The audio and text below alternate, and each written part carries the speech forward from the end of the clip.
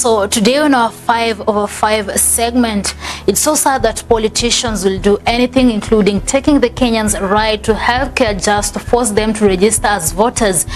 Here is the case. Yaya Governor Colonel Rasanga'S ordered denial of medical services to patients who have not registered as voters in public hospitals run by the county government. Rasanga, who issued the directive on Sunday, claimed the move, which constitutes a violation of the right to healthcare, will help the county to meet its target of 107,000 new voters.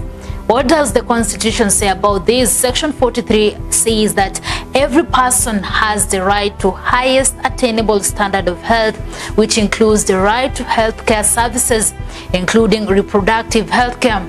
Rasanga'S said the new directive will also target residents who have attained 18 years but have not acquired their identity cards in a bid to encourage eligible persons to register amid the dismal performance in the ongoing announced continuous voter registration exercise. Is this even right? The announcement was greeted with hue and cry as locals noted voting is not mandatory and nobody should be forced to register.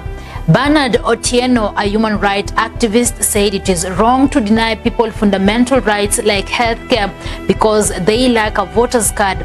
Rasanga granted the county workers a 2-day break beginning Monday, save for those who are offering essential services, to mobilize eligible residents to register. You mean all other services in the county should be paused just to force the residents to register as voters? Rasanga'S move came in the wake of similar interventions by Kisumu County government and the Kisumu County Assembly. Governor Anyang' Nyong'o gave workers a 2-week break to mobilize voters, while Assembly Speaker Elisha Oraro gave workers 10 days off duty to go and persuade unregistered residents to enlist. What if they register and fail to vote?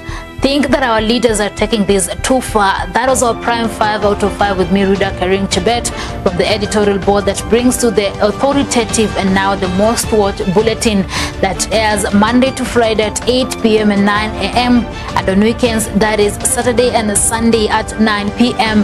A big thank you to everyone who made this possible, including the camera people, reporters, and the editorial team, and also including you, our esteemed viewer.